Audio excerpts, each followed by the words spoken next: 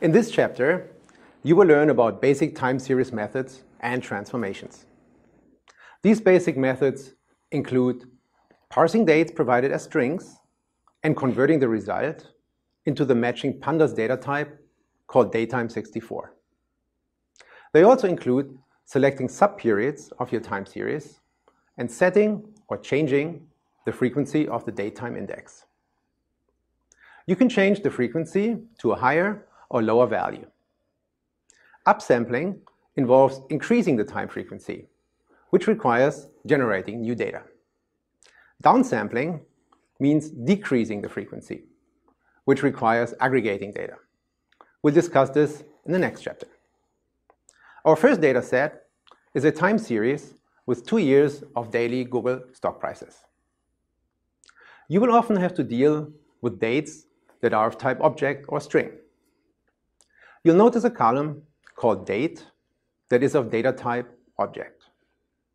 However, when you print the first few rows using the head method, you see that it contains dates. To convert the strings to the correct data type, pandas has the toDatetime function. Just pass a data column or series to this function, and it will parse the string as DateTime64 type. You can now set the repaired column as index using setIndex. The resulting DateTimeIndex lets you treat the entire data frame as time series data. Plotting the stock price shows that Google has been doing well over these 2 years. It also shows that with the DateTimeIndex, pandas automatically creates reasonably spaced date labels for the x-axis. To select subsets of your time series, you can use strings that represent a complete date or relevant parts of a date.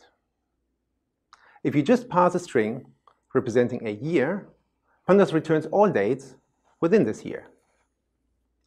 If you pass a slice that starts with 1 month and ends at another, you get all dates within that range. Note that the date range will be inclusive of the end date, different from other intervals in Python. You can also use .log with the complete date and the column label to select a specific stock price. You may have noticed that our DateTimeIndex did not have frequency information. You can set the frequency information using asfreg. The alias D stands for calendar day frequency. As a result, the DateTimeIndex now contains many dates where stock wasn't bought or sold. These new dates have missing values. This is also called upsampling, because the new data frame is of higher frequency than the original version. In the next chapter, you will learn how to create data points for the missing values. You can also convert the DateTimeIndex to business day frequency. Pandas has a list of days commonly considered business days. The alias for business day frequency is B. You now see a smaller number of additional dates created.